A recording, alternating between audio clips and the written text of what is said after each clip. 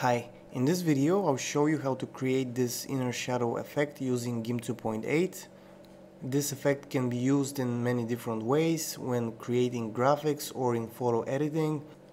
In my next tutorial I'll be showing you how to put your picture on a billboard, and I'm going to use this inner shadow effect to achieve more realistic final result. Now over here, as you can see, we have one text with normal drop shadow and the other one is with the inner shadow effect. So I'm going to close this project, go to File, Close View, then go to File again, select New, and I'm going to use this image size, click OK. I'm going to demonstrate this effect with text, but you can use many different shapes.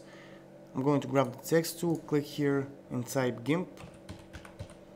Then Ctrl A to select the text and type here 350 pixels, click enter. Then I'm going to click this option to make the text bold, and also let's change the color of the text to, let's say, this blue color, click OK. And then with the move tool I'm going to position the text. Next I'm going to click on this option to create a new layer, click OK.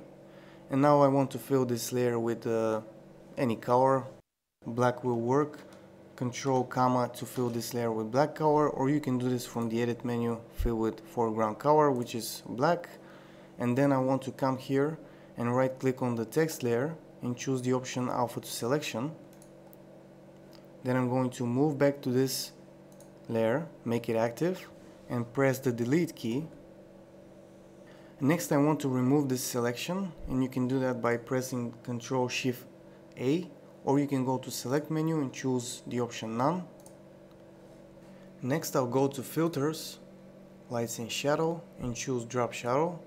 And here you can experiment with the settings, but I'm going to use the defaults. Click OK. And this created this drop shadow layer here.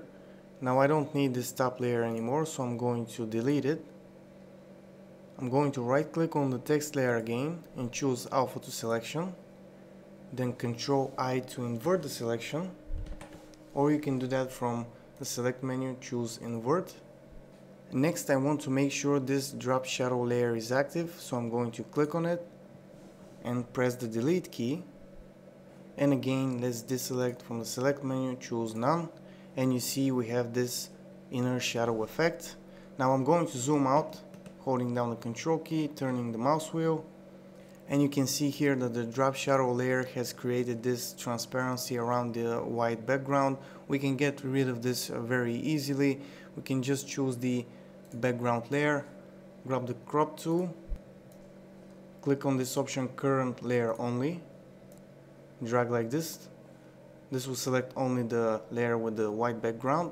Then I'm going to deselect this current layer only option and click here, and this is going to crop the image to the original size. So this is how you can create inner shadow effect in GIMP, and I hope this tutorial was useful. If it was, subscribe, like the video, leave me a comment, visit my channel for more. That's it for now. Bye.